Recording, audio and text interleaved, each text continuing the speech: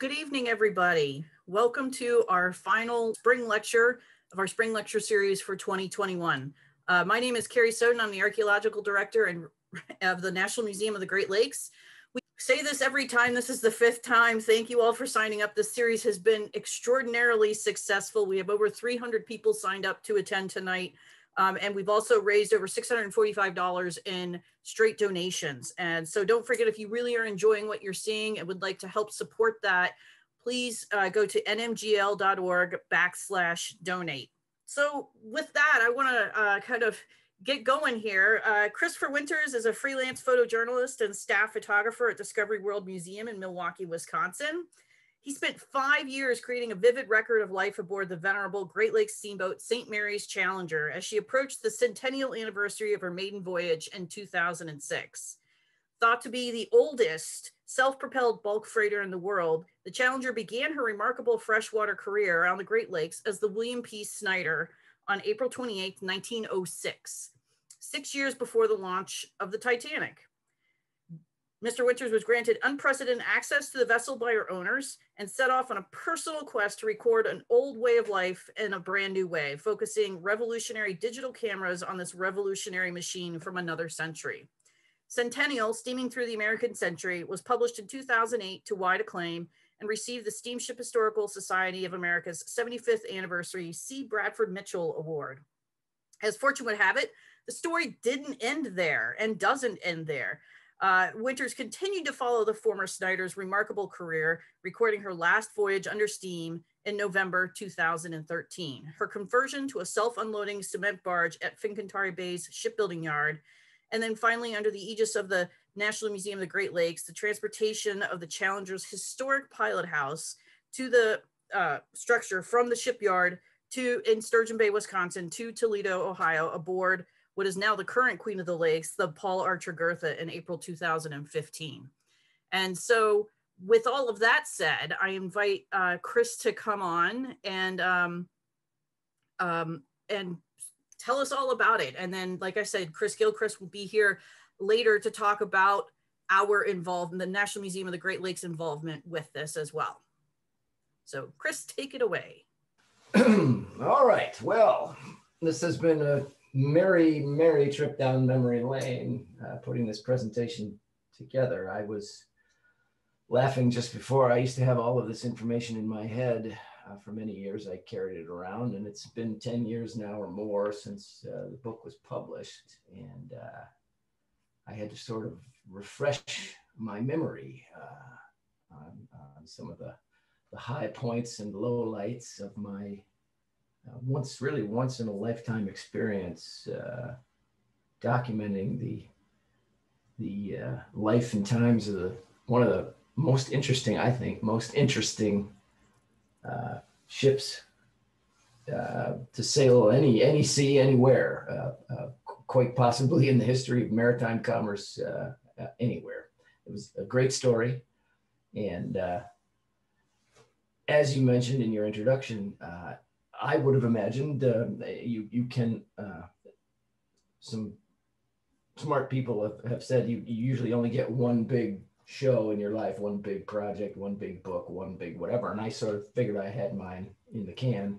And I could not have imagined in my most pleasant dreams that the story would continue on in the way that it has in the intervening years, and the story has sort of flowered into something which is, I think, I hope I'm right, deserving of another book, a sequel of sorts. I would never, I hate going over the same ground.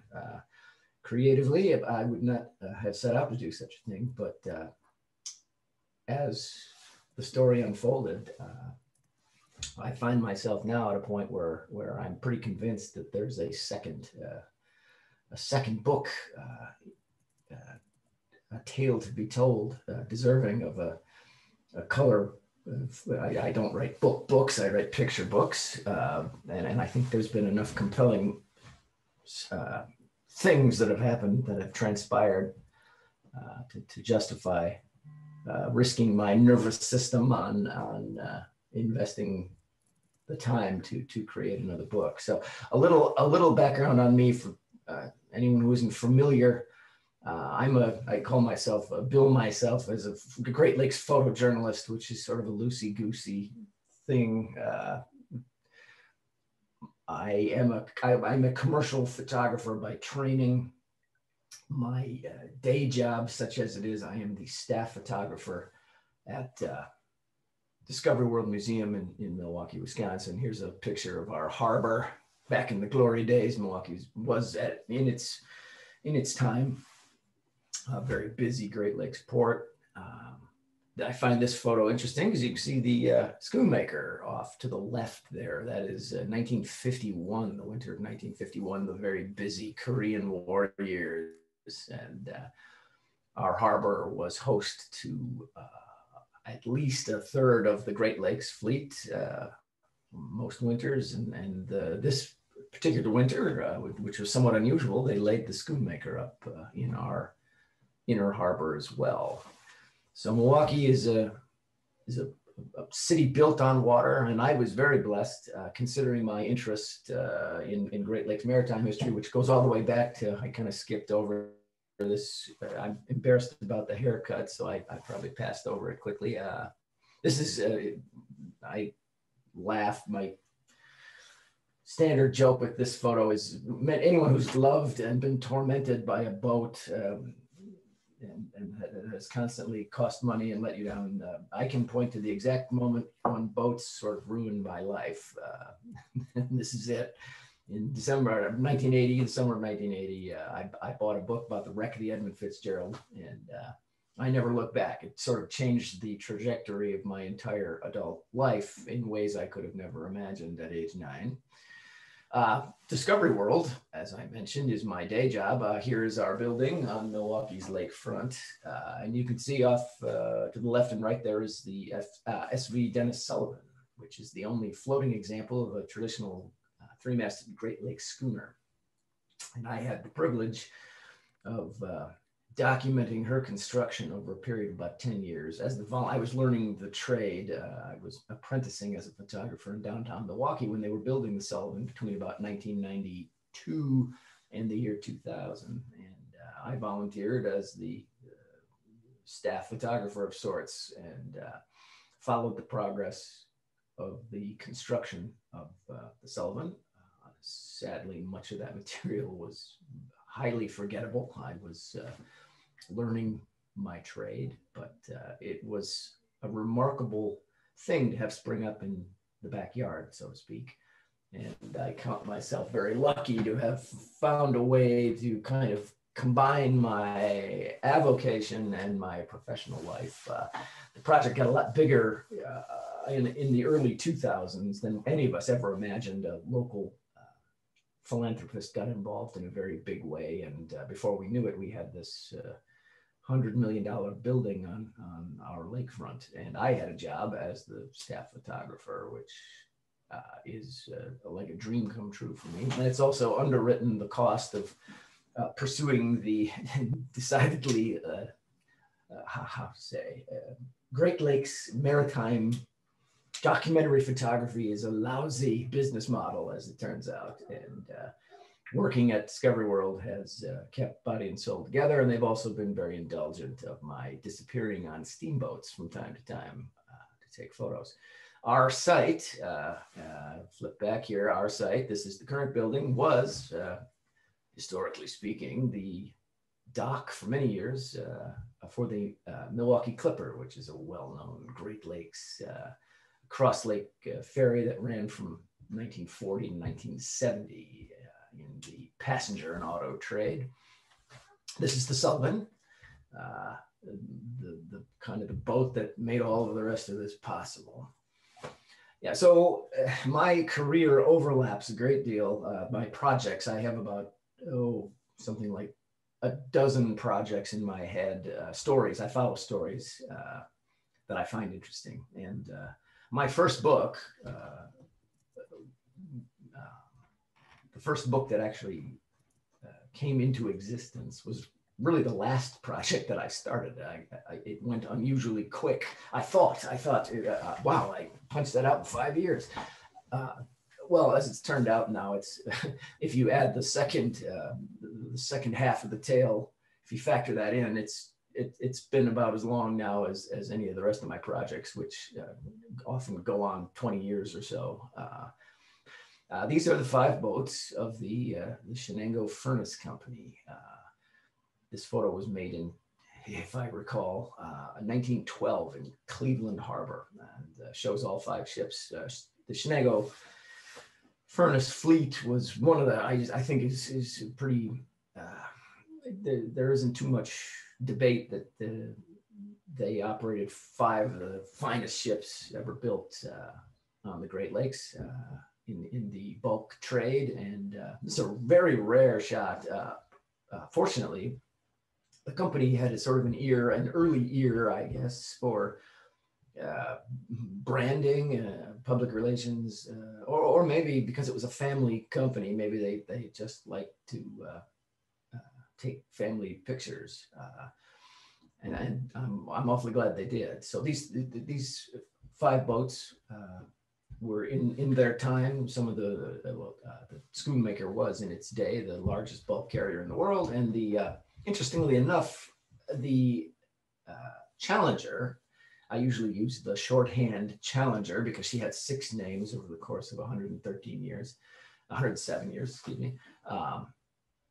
She was built as the William P. Snyder, the first boat in the Shenango fleet, the first of the 5, built in Detroit in 1906 at the Great Lakes Engineering Works. And she's in that photo. She sits to camera the second boat from the right. That is the Snyder, and the Wilpen is next to it to the right, and the Shenango is in the middle, I believe, and the William P. Snyder Jr. Is next, and then the Schoonmaker is on the far left. And so this photo just always stuck in my head. I had no idea how interesting, how this would weave its way back into my life some years later. This is the Snyder, the William P. Snyder, as I mentioned, or as Carrie mentioned in the intro, quite possibly the only ship. I've tried many ways to sort of triangulate this boast. Quite possibly the only ship in the history of maritime commerce anywhere. I think we can definitively say on the Great Lakes to operate in revenue service for over 100 years. And here's a photo of her being sort of fitted out in the Great Lakes Engineering Works in their yard in 1906. In my trip down memory lane, this was sort of a painful memory, because I found these photos in the Library of Congress. I don't recall how. This would have been in about 2004, perhaps, and thrilling to see. These were taken by the Detroit Publishing Company, which was a postcard company, by one of their photographers, and that collection now resides in the Library of Congress. Unfortunately, they were all done in traditional fashion and at the turn of the century on what are called glass plate negatives, and they were stored in this massive archive. So it was very, very expensive to have the Library of Congress reprint these for scanning for use in my book. And I paid something like, it was like $1,700 to have, there were 4 images from this series to have them printed at a fairly large size so I could scan them for maximum resolution. One of the great things about this old technology is the critical sharpness is tremendous. So detail is rendered very beautifully. Well, the frustrating part is now, and not all that many years later, all of these images were digitized. I couldn't have seen that coming, I guess. And they are all free. You can download any of them now for free at a marvelously large resolution, larger than anything you'd ever need, presumably.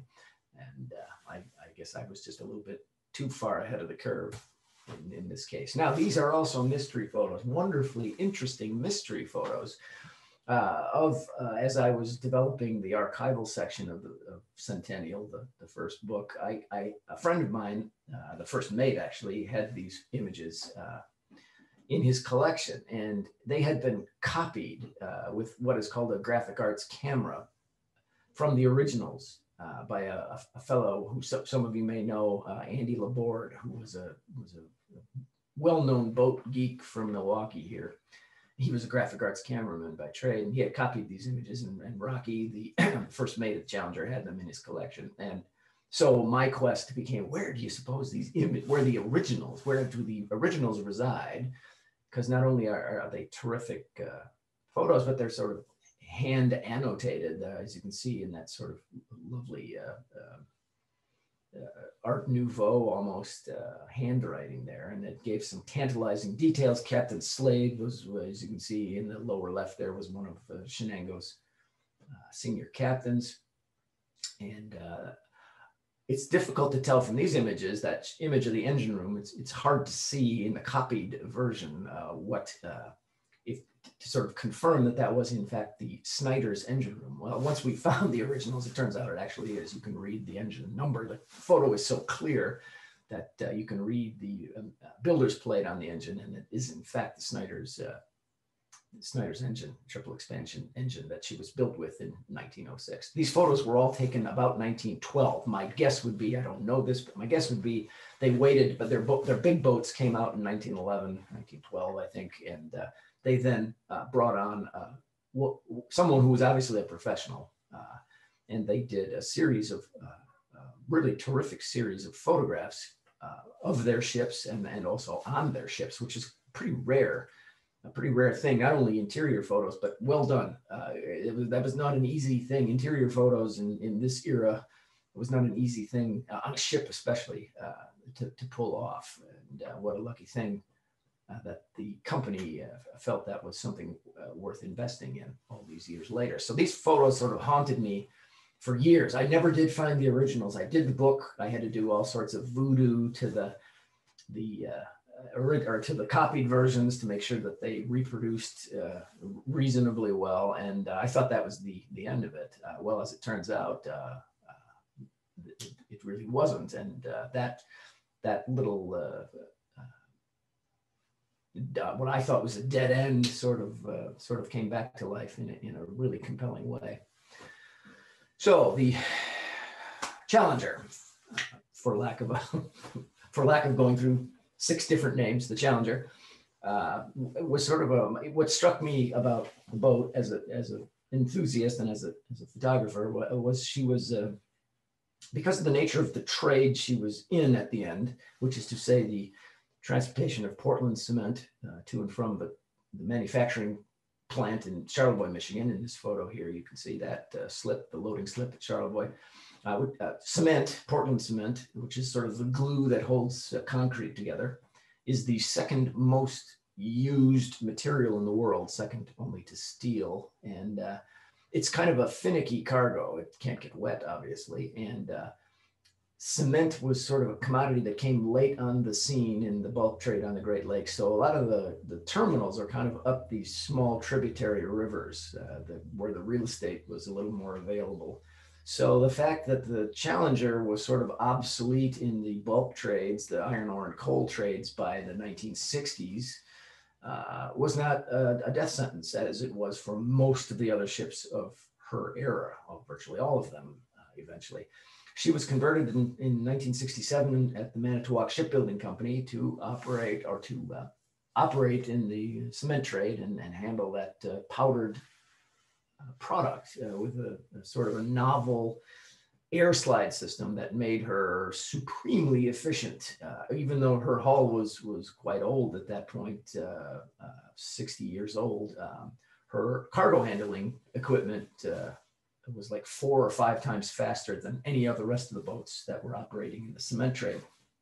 And as a consequence, she survived like some sort of Jurassic Park dinosaur that sort of, after every other creature was extinct, she sort of hung on and on. And I don't know that anyone else was.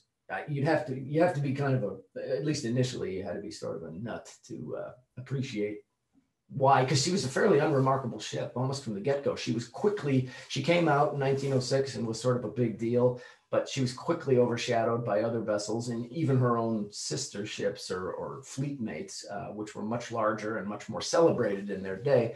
And she kind of trucked on in relative obscurity for 80 years. She was probably best known in the world dubiously perhaps as the Chicago River Jink ship.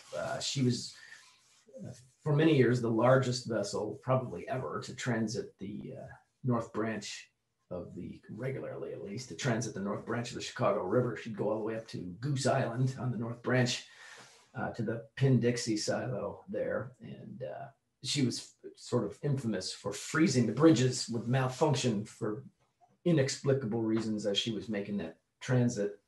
And it would create absolute chaos, as you might imagine, for the downtown traffic. So that was sort of her claim to fame at the in the later years of her life on the lakes. I came across the boat. I was aware that she was the oldest ship trading at that time in the early 2000s. The cement boats lasted the longest, much longer than any of the other trades, vessels in any of the other trades, because of that very unique cargo handling system and the fact that both loading ports and ports of call were in these sort of tight, small, restricted spaces. So smaller vessels were actually preferred as opposed to that being sort of a fatal limitation. So I was aware of the boat. It occurred to me that that was, if the one of the other cement boats in the trade, the EM Ford, traded for 96 or 98 years, 96 years, 98 years, and then was laid up as a storage hull in Saginaw, I believe. So she didn't make the 100-year mark, and I was shooting sort of coincidentally. I have done a lot of shooting at the shipyard in Sturgeon Bay, Wisconsin over the years. And I was working on a story for Seaway Review magazine about the old Mackinac, the classic Mackinac, the icebreaker. And I had gone up there she was in the shipyard for her last yard period of her career. She was being retired in 2005 and replaced by the new Mackinac. So I knew she was in the dry dock, and I knew that was probably gonna be my last chance to get some detail shots of it. She had a kind of a unique bow propeller. So I went up one night in 2003 in July and went up on the gantry crane, got my shots, and then, as luck would have it, this appeared on the horizon. The Challenger came in for her 5-year survey that same night, and took some shots. And it occurred to me that a 5-year survey is not cheap, and she was 98 years old at that time. And assuming she passed the inspection, it was entirely possible that she would become the first vessel to break that 100-year plateau or barrier. And so I got pretty ginned up about that. And I came back, I drove home and came back with some different equipment the next day. And I took these 2 images in the dry dock once they had her on the blocks. Maybe it was a couple days later. And as you can see there, it's pretty unique. It's sort of very rare now that what they call the counter stern and the lapped and riveted shell plating from 1906. The boat was well cared for all those years. Her bottom had been progressively replated. You can actually see them working on that in the photo on the right.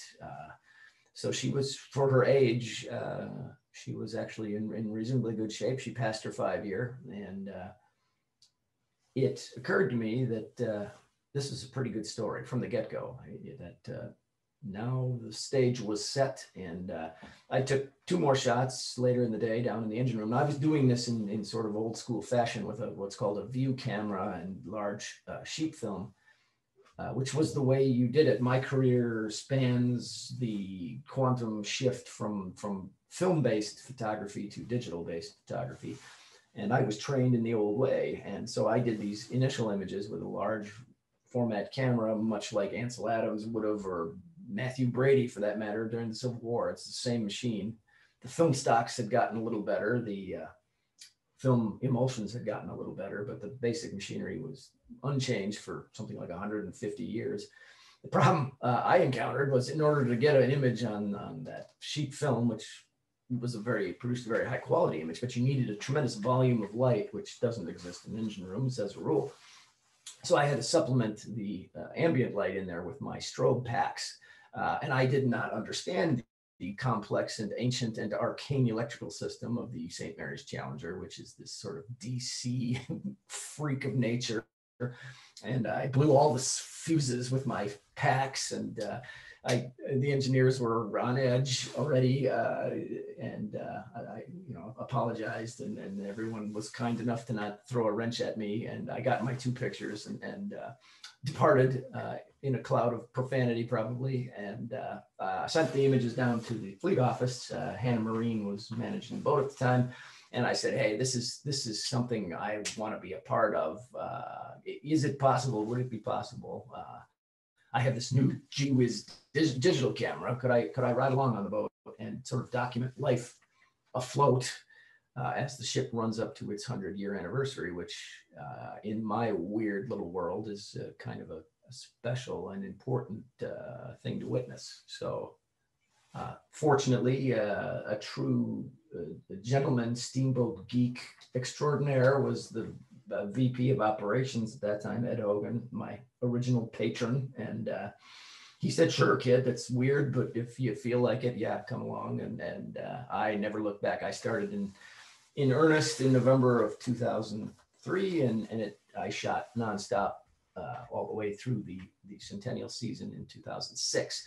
And this image, this is the Five Bridges area of the Calumet River down South Chicago. This was the moment that I knew that things had changed forever in the world of photography. This picture was taken at about 5 o'clock in the morning on a bridge that was being buffeted around by buses and cars rattling over it, and would have been absolutely impossible in the age of film to be able to make an image of a moving target on an unstable platform in the virtual middle of the night. It was like science fiction. And I came back and processed this thinking, holy smokes. And this camera was an embarrassment by modern standards.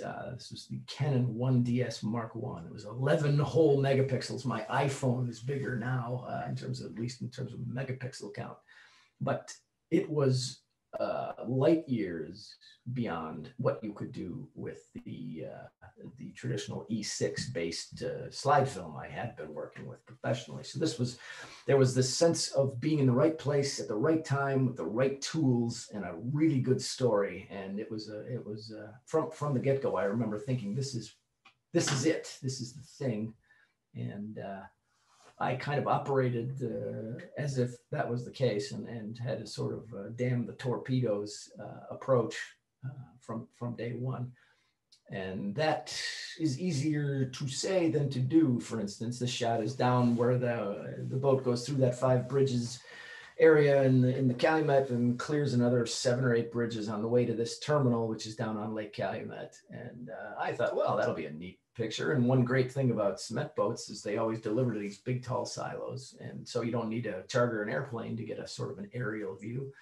And I parked myself up. This is early in the project in December of 2003. And so I talked my way up on top of the silo, and I was unfamiliar at that point with the unreliability of steamboats and bridges in the wintertime. And so I sat on this silo top from early morning, and I was new at the business of stalking steamboats. So I thought, well, I can't come down, I'll miss it. And so I sat there until, as you can see in this photo, that it was sundown finally when the boat came around the corner. And it's one of my favorite pictures, but I suffered a good deal, practically hypothermic by the time I actually got the pictures and got the hell out of there. These are some other favorites from the book. Coming into Manitowoc, Wisconsin, during her Centennial season there, you can see the still steaming sort of celebratory billboard lettering across the forecastle there. The shot on the left is the one everyone likes, even if you're not into boats. Something serene about it. I suffer a great deal for pictures, and that's one I took in my underwear in my cabin. That's the one everyone likes. So I find that sadly ironic.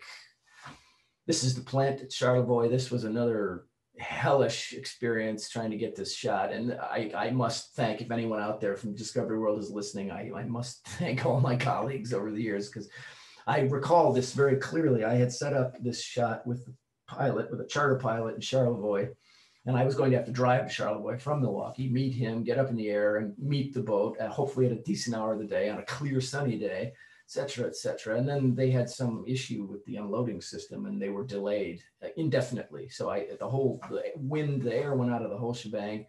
And I thought, well, it'll be a couple days and I'll just try it again next week or next month or whatever. And I threw in the towel and I went across our Hone Bridge, across our harbor, to get some frame stock or something. I kind of picked up my day and well, sure enough, here I go over the bridge and there's the Challenger leaving.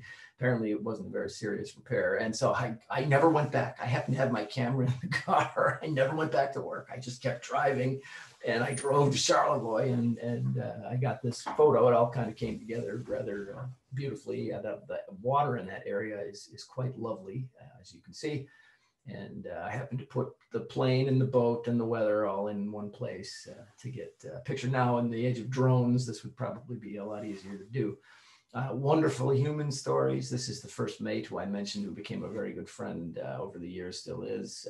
He's a museum caliber scale model builder and was building a replica of the Challenger in his cabin during his off-watch hours. This part of the story carries on too, interestingly enough. I'll touch on that a little later. Some wild weather coming through it's already sort of a hairy place to navigate right below the Blue Water Bridge on the St. Clair River high current area. And we had this massive thunderstorm roll through right as we were coming under the bridge. And that digital camera was able to bag it and then get soaked. It was just like a typhoon. I got completely soaked. I was up on the roof of the deck house and didn't bother the camera, which shocked me. I thought I had cooked my goose, so to speak. Here's the morning of the 100-year, April 28th, 2006, the 100-year anniversary of her maiden voyage, loading cement, Charlevoix, just like every other day of her life for the last 40 years. I tried to gin up a whole lot of interest in the local media and whatever, and I got absolutely no interest from anyone. But I was glad to be there with the camera, and I was glad the weather gods smiled on us that night, or that morning rather. This was the Centennial load was a Milwaukee Grand Haven split coming into Milwaukee here. You can see how tight that river is in this photo. That the boat just barely fits up in there, and that is why the boat survived as long as it did. A small ship is actually the only sort of ship you can get up the Kinnickinnick River or the Manitowoc River or the Grand River. So this was the one of the sort of cover shots, just one of my all-time favorites. I threw it in there just for a trip down memory lane. Coming into South Chicago, all that industry, which is interesting because it's all gone now. Much of it's gone. KCBX is gone. All the blast furnaces were still up. They were defunct when I started, but they were all gone by the end of the project.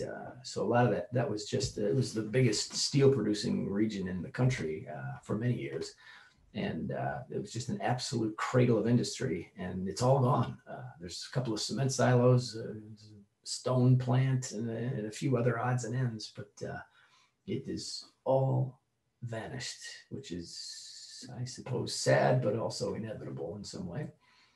So the book came out in 2008. I finished my pictures in 2006. It took another year to learn how to build a book, which is something I could do a whole talk on unto itself. And then the economy crashed, if everyone remembers, in 2008. And well, then fate of the boat, which was already quite old and kind of hanging on by the skin of her teeth. The fate or the future didn't look super promising, but they towed it in. She was due for another 5-year in 2009, so they towed her into the dry dock at Bay Ship, where I found her originally, and she passed once again with flying colors. And so she had many good years, 7 good seasons after the Centennial season. This shot was, my wife and I would take a trip just for old time's sake after the book came out once a year. And a friend of ours, Lou Gerard, took this photo. We were on the boat, he was on the bridge, and just a lovely picture of a sunny morning in South Chicago. Here's my darling bride on the boat. We had we tried to go around the 4th of July and just have a sort of a steamboat 4th of July. And this was one of the more memorable years. It's the only place I'm allowed to smoke cigars on a regular basis anyway. That particular 4th of July, we came in right at the same time the Badger was arriving. So you have the two of the only Skinner-powered engines, Skinner-powered vessels in North America entering Manitowoc harbors practically simultaneously. These are those mystery photos I referred to, and now we'll get on to the new part of the new business, if you will. This is our a tremendous photo of the William P. Snyder Jr., which was the big sister to the Challenger, William P. Snyder. And of course, our fabulous Colonel Schoonmaker was virtually a twin. I'm sure Paul Lamar would probably say that's not exactly true, but these two boats were, I would wager, as something of a connoisseur, that these two boats, the Snyder Jr. and the Schoonmaker, were the finest lake boats ever built, bar none. And what a lucky thing that the museum and a couple of very dedicated individuals saved the boat from a sort of ignominious end.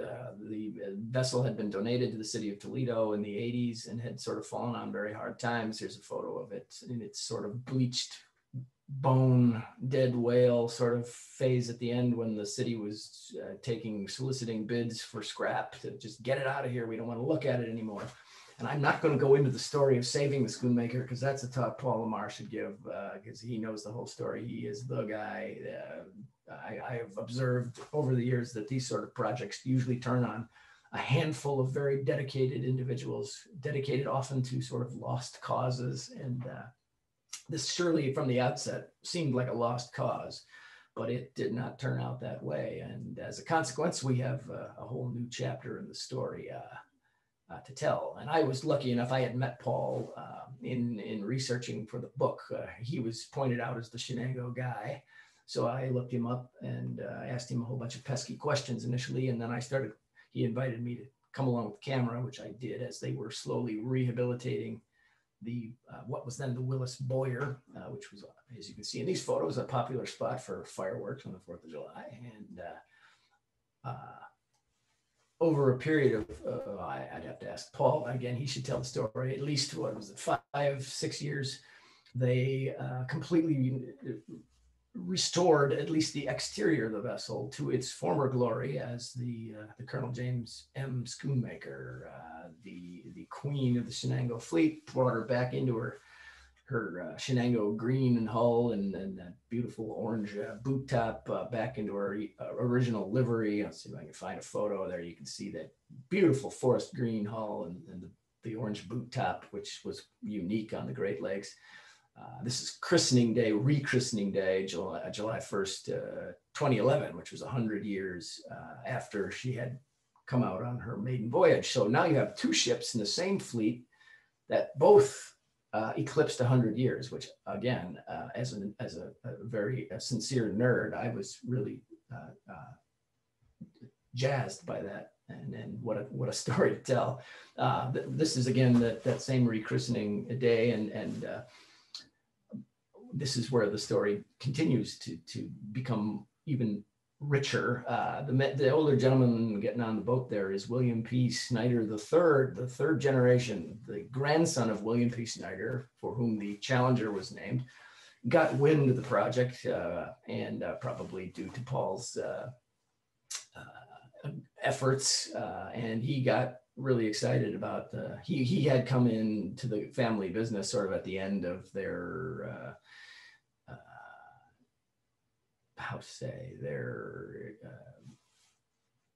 their steelmaking days.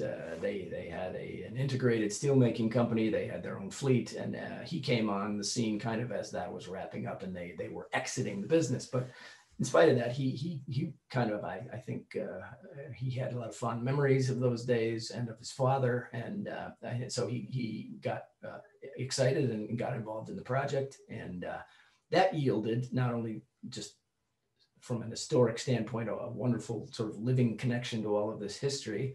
But as Paul got to know Mr. Snyder better, eventually he was invited out to the family estate. Here's some more christening day photos here.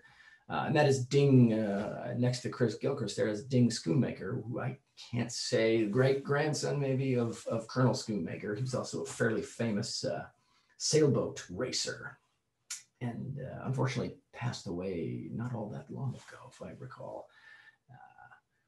So Paul now is invited out over a period of years to visit with Mr. SNYDER at the family home, the family estate, Wilpon Hall out in Pennsylvania. And on the third floor of this estate where the servants used to live is the corporate archives of the Shenango Furnace Company. Roll through these shots. This is now moving the boat, which was I'll come back to my Wilpon Hall story in a minute. This is an important part of the tale, of course, moving the boat from her old dock there in Toledo under the bridge down to the slip at the new National Museum of the Great Lakes. Those two efforts sort of dovetailed, and the boat was moved to its slip. This was in October of 2012, down to its current spot there on the river. In what I think was the old coal slip there adjacent to the museum. So some of these images, I was on the boat. These color images off the boat were taken by the dearly departed and sorely missed Jim Hoffman. Took these and shared them with me for this project. One great thing about what I do is I get to collaborate. I have an excuse to collaborate with a lot of really fabulous people. And here's a shot Paul took with his drone of the Schoonmaker in her new slip when the landscaping was wrapped up there at the museum. So the tale now kind of comes together, the tale of the Schoonmaker, the tale of these old fleet mates kind of being brought together after 100 years of history.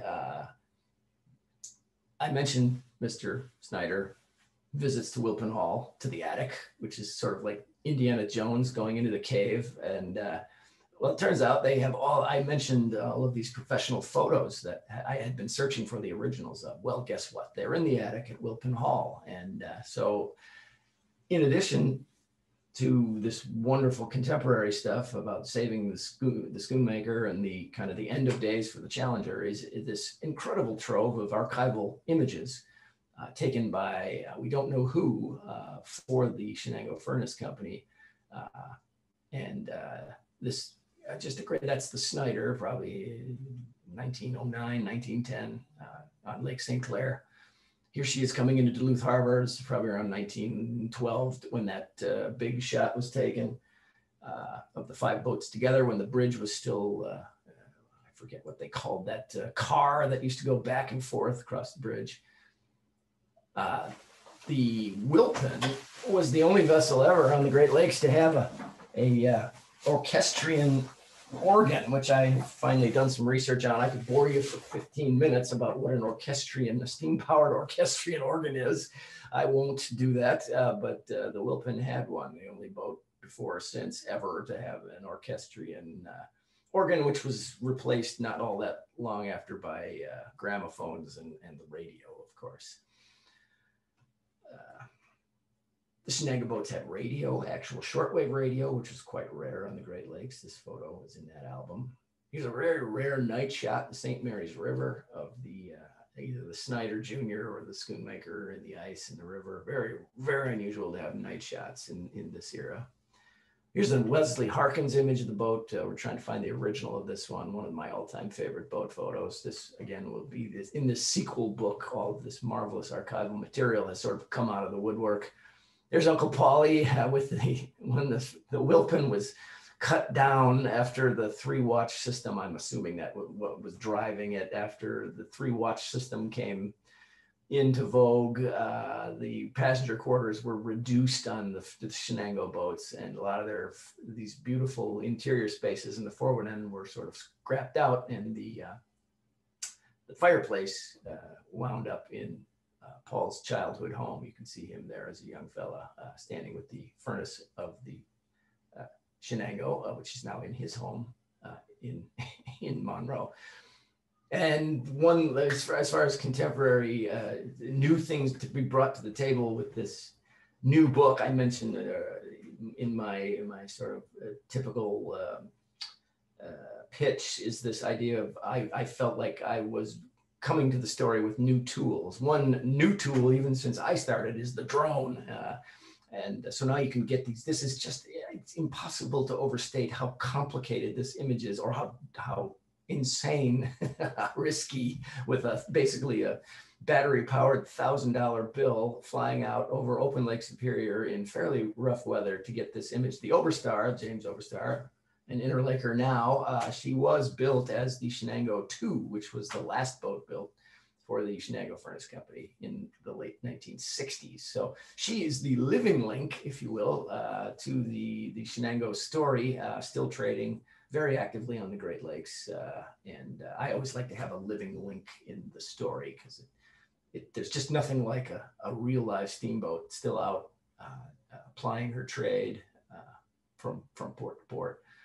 Last trip on the boat, I'm gonna have to start moving it along here. I can tell I'm jabbering on too long. So I went along tragically, painfully. I knew I had to observe it. It broke my heart, but the news finally came in 2013 that the engine was worn out and the steel in the stern was worn out, and it just was becoming financially unsustainable to keep operating the boat as a steamer. So the decision was made finally to convert the hull into an articulated tug barge, which was inevitable.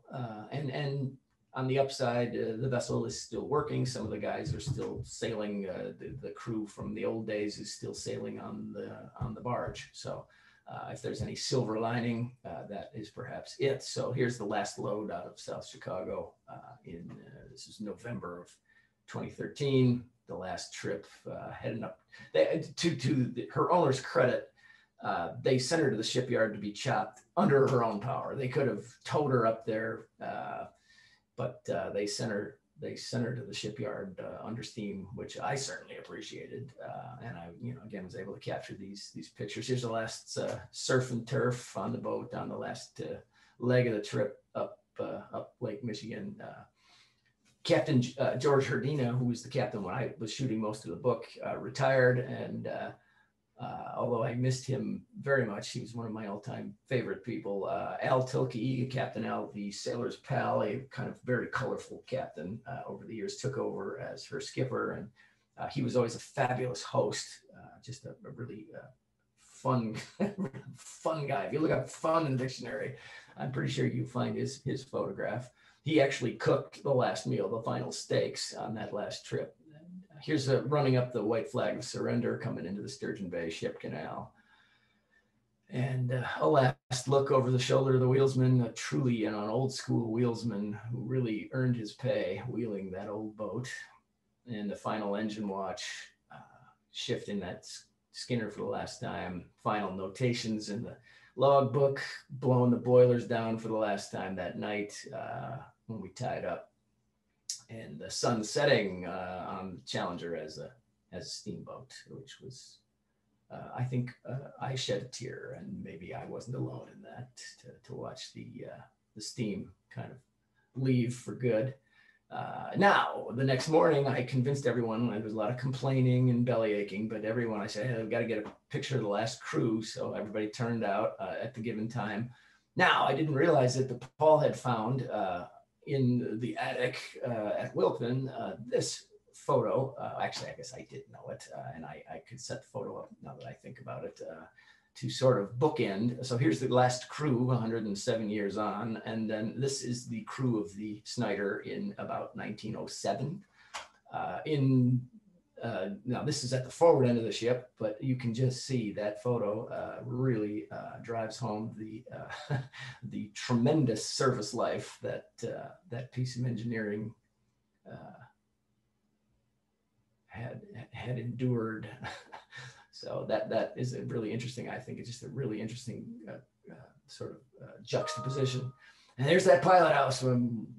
Can't end this without talking about the pilot house. They took the pilot house off first thing, and it sat in the shipyard for a better part of a year. That's Dave Jarvis, the first assistant. I think he was the chief engineer at this point. He sort of oversaw the conversion. So there's the pilot house on the ground. Here's our former passenger guest quarters gutted out, and the death of the after deck house. The boat was repowered in the 50s with a Skinner, and here's the death of the Skinner. And that steam steering engine was originally from 1906.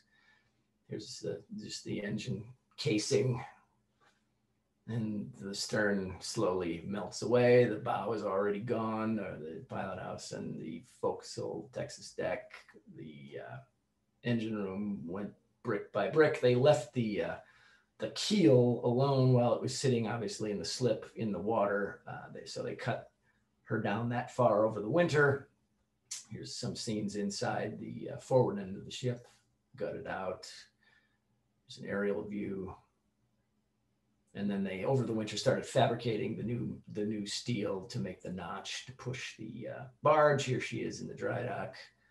And slowly, there's the last bit of the tail being chopped off.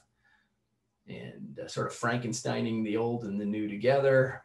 And the sponsons finally being put on. So now you've got a full notch there painted up.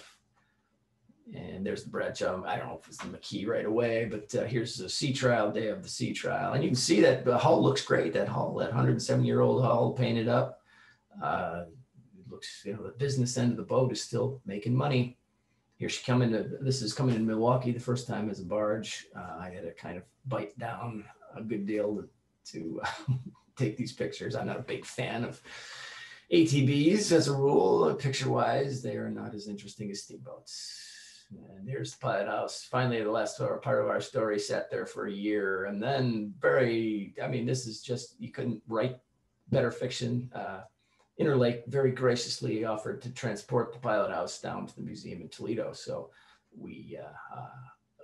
I was there to witness them putting the pilot house on the current Queen of the Lakes, sort of a best of the old and the new. And here we are. I got on the boat actually in Escanaba, Michigan. We loaded taconite for the Torco dock there. And this is a view inside the pilot house on the deck of the Jugurtha. And another view towards the stern, coming down Port Huron off the top of the pilot house roof, coming past Detroit in the dark, and coming into Toledo with Captain Thibodeau there at the helm. I understand he's retiring this year. He was, again, one of my favorite people, just a delightful, very gracious individual. Had some wild weather that night, beautiful, kind of appropriate it seemed. And the next morning, not so much, a lot of fog. In fact, we almost had to call it off. We had to back the boat up to the dock there to offload, and the fog was so lousy that he almost decided to take a pause, hit the pause button, and maybe try it again the next day or later that day. But we made it, and here's the crew offloading the pilot house, where it sits to this day, and I'll let Chris tell the rest of the story. We took the bell off, and I'll close with this somewhat humorous anecdote. I happened to be having a barbecue with the first mate when we had taken the bell off to prevent it from being stolen, and Paul went ahead and we were curious if it was the original bell from 1906. And we thought, nah, that can't be the case. That surely that bell got swapped out at some point.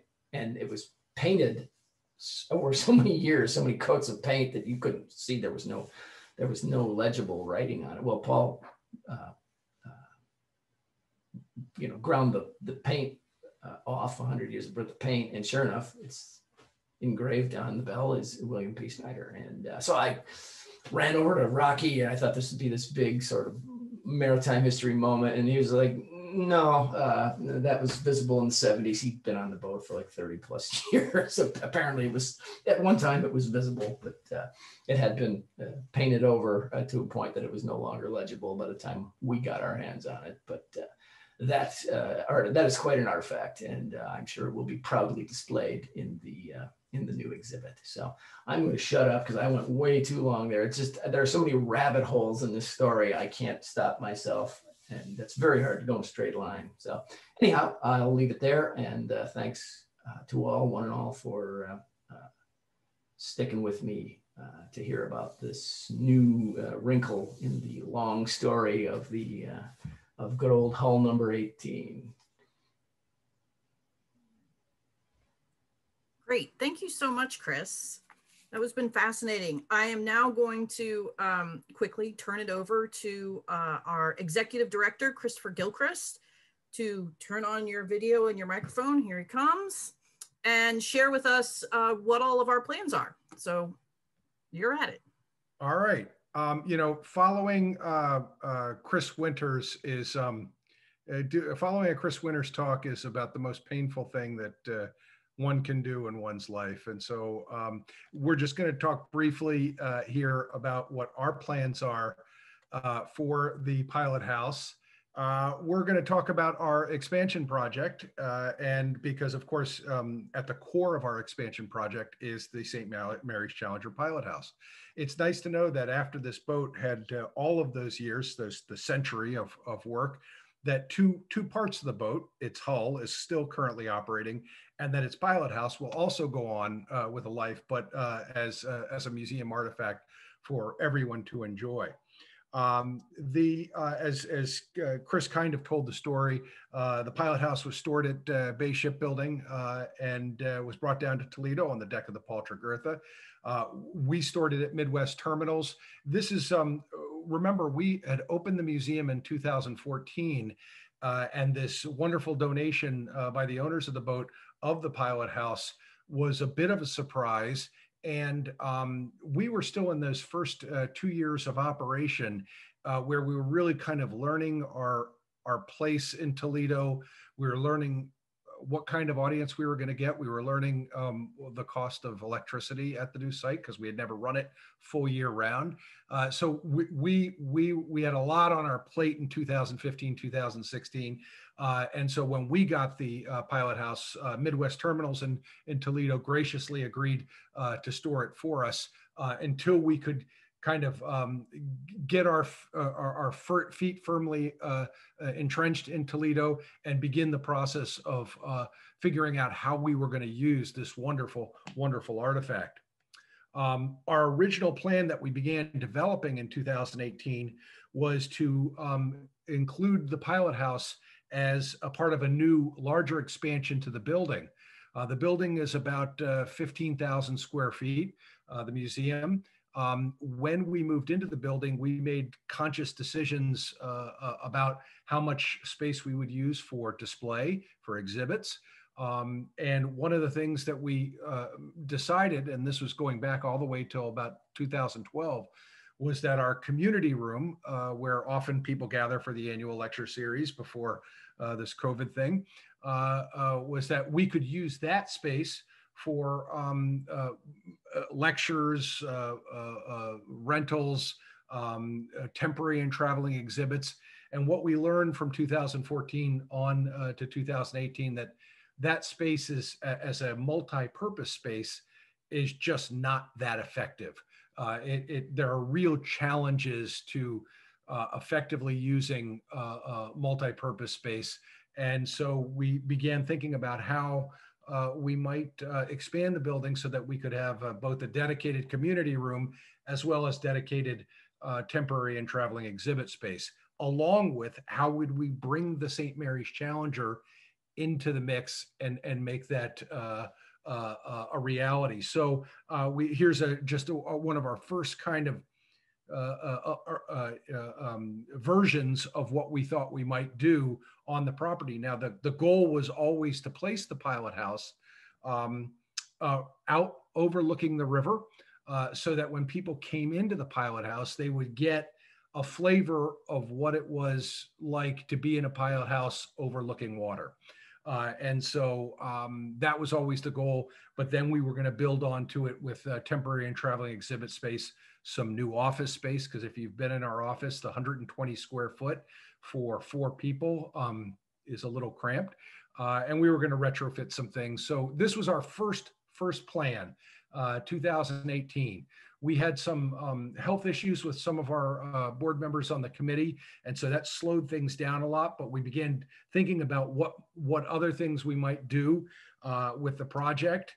And then, of course, 2020 hits, and we decided to phase the project. And when I say phase it, we wanted to get the pilot house on the property. Midwest Terminals it was storing it for us. They were being generous, but you know, that's an industrial site that has lots of bulk material going on it, lots of finished product going on it. And we knew it was had the chance of getting in their way of doing their business. And so we wanted to get it on the property, and we wanted to get the project moving forward. So we said to ourselves, let's get this done as quickly as possible. And then we'll bring the second part, which would be the building expansion, as we move forward. So that's why we're sort of thinking of it in just technical terms as a phase 1 and a phase 2. Of course, I don't need to talk about the historic value of the St. Mary's Challenger. We know that this is a wonderful, wonderful, very historic artifact. You know, to run for all those years, we believe it's the longest continually operated bulk carrier, certainly in the United States, but perhaps even the world. So we wanted to, as an artifact itself, it's worthy of presentation. Second, it's the Schoonmaker, one of the Schoonmaker's sister ships. So there's a nice connection there. And as Chris has pointed out, there are these kind of streams that all come together from different places of different stories of the Shenango Furnace Company and the William P. SNYDER and the Schoonmaker that make this just a nice fit to the property.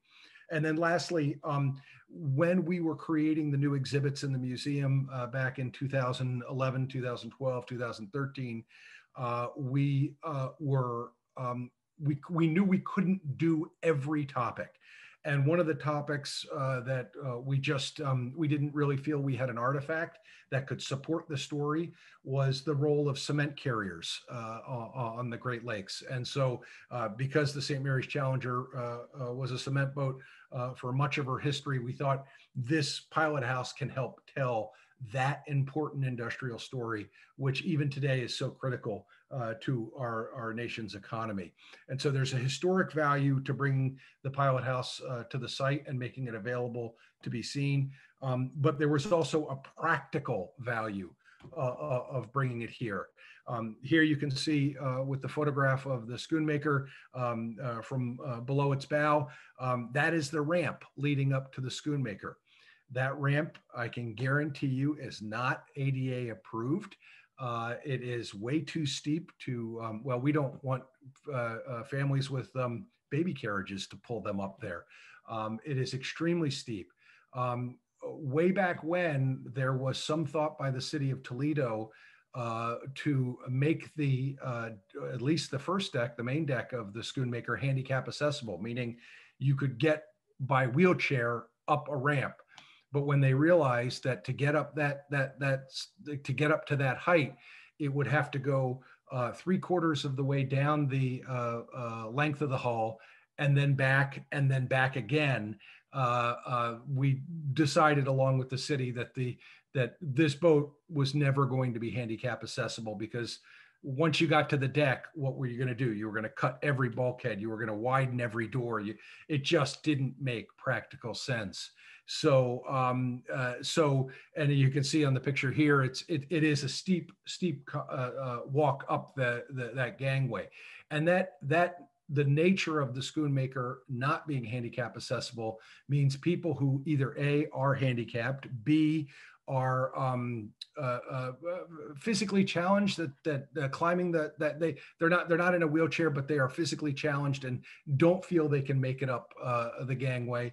And third, the people who, and you'd be surprised, there are a lot of people who start up that gangway and look down and say, I'm not going up any further, that they never get a chance to experience that pilot house experience.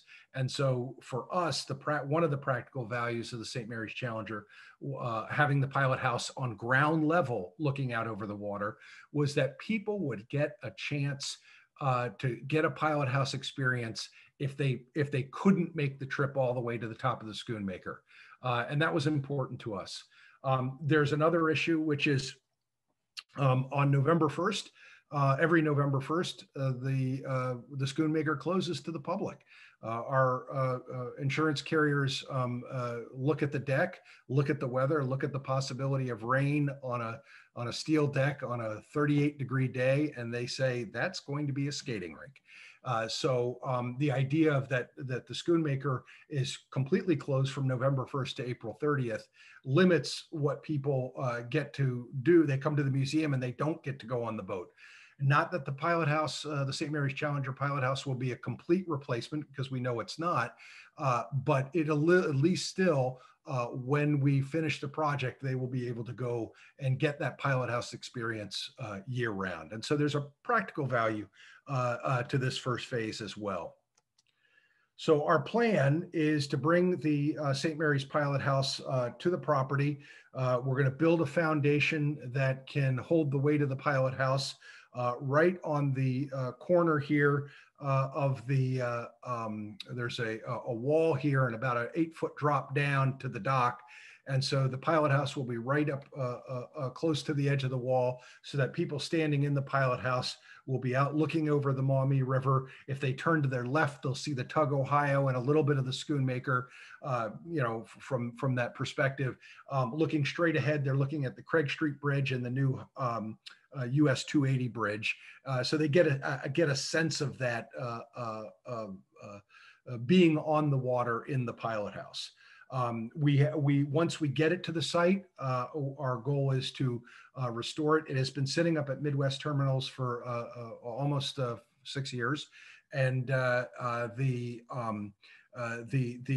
actually it's about 4 years. It's been up at there. But we have looked at it. It's not in bad condition. There's some kind of cleaning of it. There's going to be a little work on the roof of the pilot house to ensure that water doesn't come in. There's probably a few small leaks up there. A window has to be replaced, but probably sandblasting and repainting it, getting it to look as good as our 2 other museum ships. And you can see from the satellite image, that's where the boat will ultimately, the pilot house will ultimately be positioned. How will we use it? Until we get the expansion completed of everything else, we'll probably do time docent-led tours of it, maybe during the weekends, 3 or 4 a day, where people can go out and we can tell some more on the Shenango story, but also really hit the importance of the cement carrier story in St. Mary's, the St. Mary's Cement Company, and really describe what Chris has laid out to you as because this pilot house is exactly like it was the last day the boat sailed. And so to really tell that story of what a pilot house was just relatively recently, but that a pilot house that has a 109-year history. Specialty tours, groups that want to specifically see that set it up ahead of time. And then also, of course, special events at the museum, we would open it up for those experiences as well. This just gives you what our phase 2, which we think will follow very quickly after our phase 1 of getting the pilot house. This is what we've settled on. You can see here the pilot house is right at the edge here.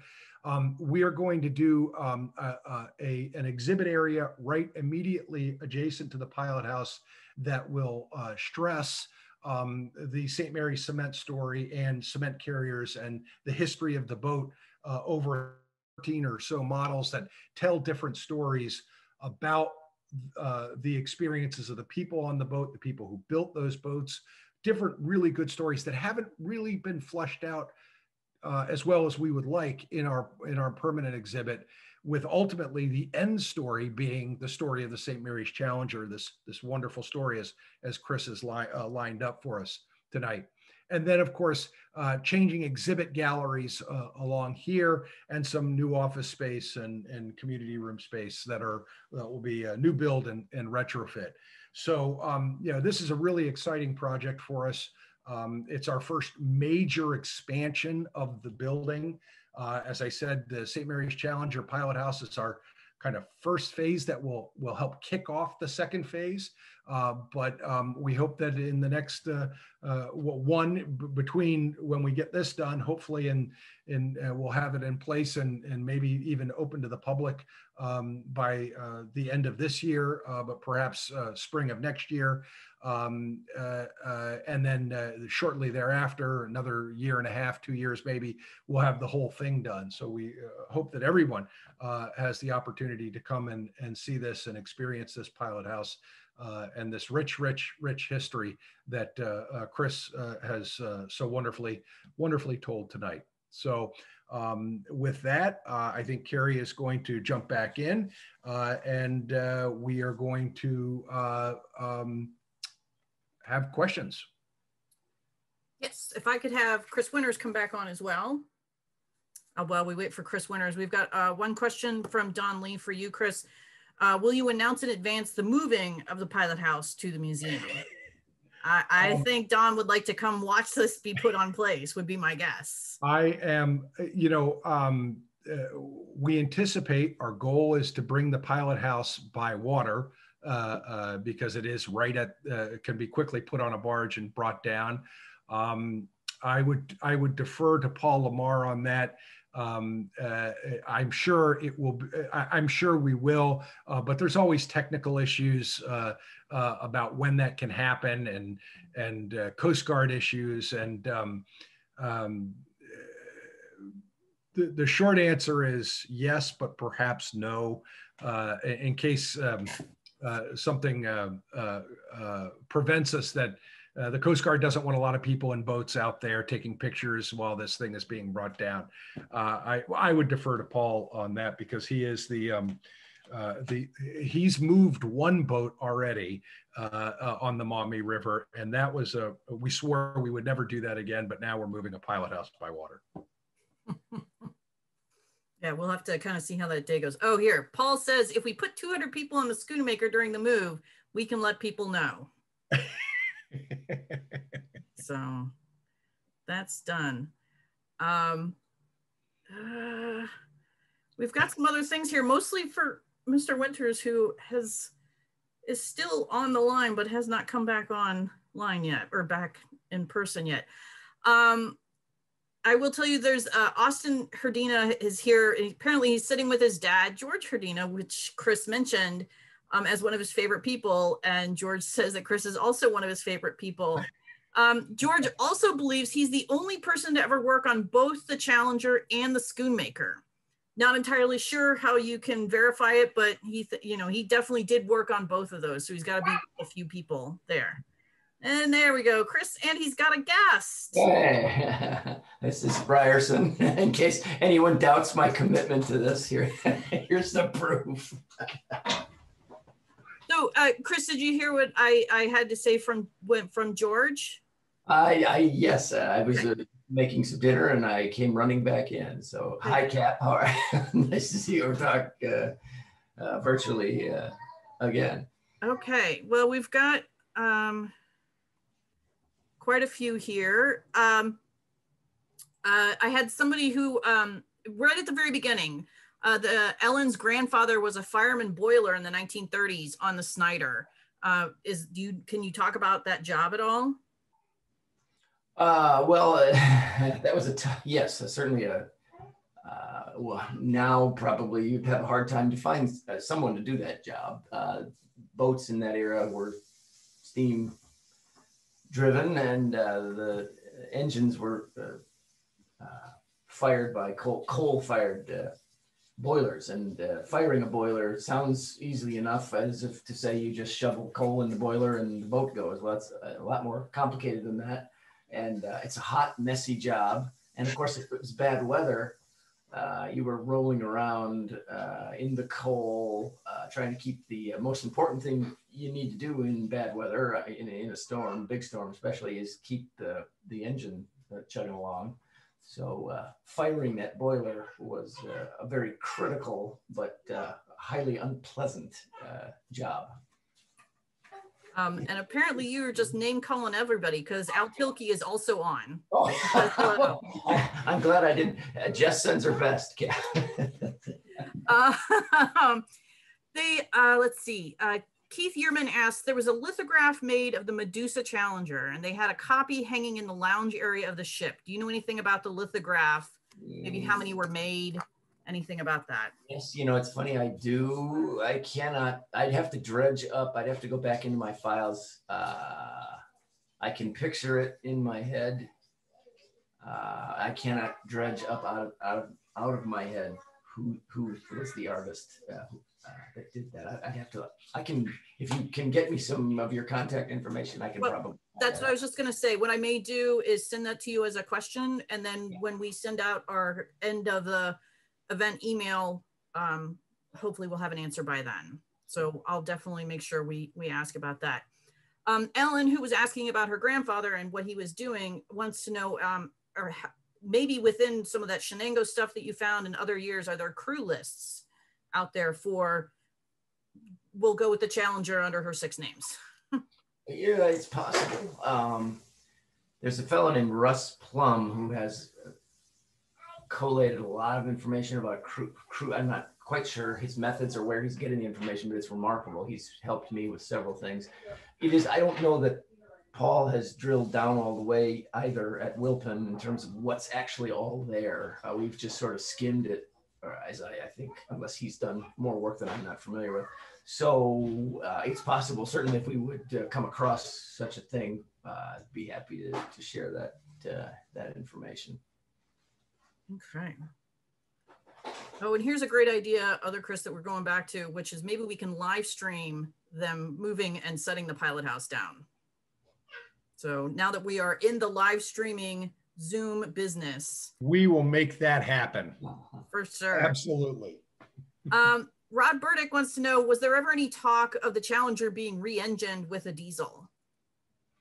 Well, no, flatly, no. That counter stern, the steel was old and brittle, and it was not going to pass ABS inspection forever.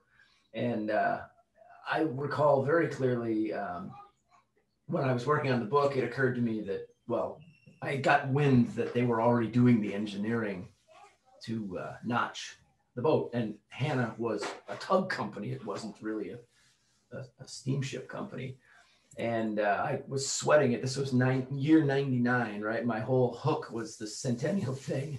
It sounded more and more like they were going to let the boat go 99 3/4, and then it was going to go in the shipyard and they were going to notch it. The thing that saved it was, interestingly enough, it was Hurricane Katrina. All of a sudden, diesel fuel shot up to $3 a gallon, doubled in price or more. And so I was at an event in Duluth, and Pat O'Hearn, who was the president of Bay Shipbuilding at that time, I recall him coming up to me in confidence and saying, that was the Challenger conversion was the first thing he worked on when he started with the company in the mid 60s. So he was very fond of Challenger. And so he said, they're not going to do it. They've decided to shelve the conversion for now. And so I heaved a huge sigh of relief. And so they, with the bunker C fuel, heavy fuel being relatively inexpensive, they, sailed her as a steamer as long as they could. And then finally it was just, again, that engine and the electrical system and the steel and the stern, it was all getting to a point where it was just, it was time. And so as far as I know, there was, I'm sure they looked at it, but there was never any serious consideration of dieselizing the boat. So here's another, a more historical question from Gerald, wanting to know what was the Challenger's, well, or whatever it was named at the time, experience in the Armistice Day storm of 1940? Or was it in port, or do you even know where she was at the time? Can't say. Don't know that there's any well-documented. I've never come up. That doesn't mean it doesn't exist. I'm sure they were out in about 1 year. They were given up for lost once. They were due here in Milwaukee in the 40s, I think it was. It wasn't the Armistice Day storm or the Great Storm, but they were given up for lost. They were overdue 2 or 3 days, and then came out of, they were anchored behind some island or other and popped back up. But I have, and Paul Lamar might know more. He's the real Shenango the high priest of Shenango. So maybe there are accounts. Certainly there were like a number of the Cleveland Cliffs captains wrote accounts of in the Great Storm of 1913, their experiences. So I'm sorry I don't have a more concrete answer for you, but I'm not aware of any such thing. No, that's okay. We're heading towards the 8:30, so I've got two questions I'm going to kind of fold into one for you, Chris, which is, A, how is the second book coming, the sequel coming? And then along with that, and can you maybe include what your single most favorite memory of your time aboard the Challenger is? Well, the book, this is a long, anyone who knows how I work, it could be 10 more years in terms of this sequel project. But from a practical standpoint, I have another book which was supposed to be out already and was derailed, of course, by our fabulous pandemic. So I really I owe it to myself to finish that one first. And then I've got a couple of other things sort of lined up. And the story doesn't end until the pilot house is installed as and fully functional as an exhibit. So there is some shooting, which I'm kind of pumped about. I like doing for me, the favorite thing is the actual picture taking, not all the rest of the crap. So I'm pretty excited about observing that process of creating the exhibit, and that will be the end of the story. So I'm guessing it'd be 5 years minimally before this book exists. Okay. And your favorite memory? Christmas Eve 2004. I met the boat late. I got lost in South Chicago. Probably the only reason I'm alive. I got lost in the projects in South Chicago, trying to the dock there. Getting to the dock is very complicated. It's the first time I ever went down to the dock in South Chicago. The only reason I'm pretty sure I'm still alive is it was Christmas Eve, so I didn't get shot. And it was just a perfectly clear, starry night. It was very cold. It was below zero, and a steamboat is never more alive than when it's below zero. It's just steam pouring off. And at that time, the boat unloaded into the CTC #1, which is another classic sort of World War II era lake boat. So the Challenger kind of pulled in. I was waiting with my camera, and I shot the boat all the way down the river in this very solitary sort of state. Every normal person was with their families on Christmas Eve. I was out chasing the Challenger in the freezing cold, and it was just one of those moments. The boat kind of came out of the lake steam into the river, and the air is very clear when it's very cold, and it was just an unforgettable Christmas. And there was one guy who came down with the groceries for the next day in his red coat. And just the image is in the book, just this solitary figure in a red coat on Christmas Eve. And that has stayed with me all these years. Excellent. That's wonderful. Thank you. And like I said, we've got a couple more, but I'll send those to you. It is 8:30, so we kind of want to wrap up. So yes, thank you both. The kids are hungry. I'm going to be in big trouble if I don't. It's okay. For those of you that ordered the Centennial book with your registration through Eventbrite, we're going to be sending those out tomorrow. We received those in the mail from Chris, and they are all signed.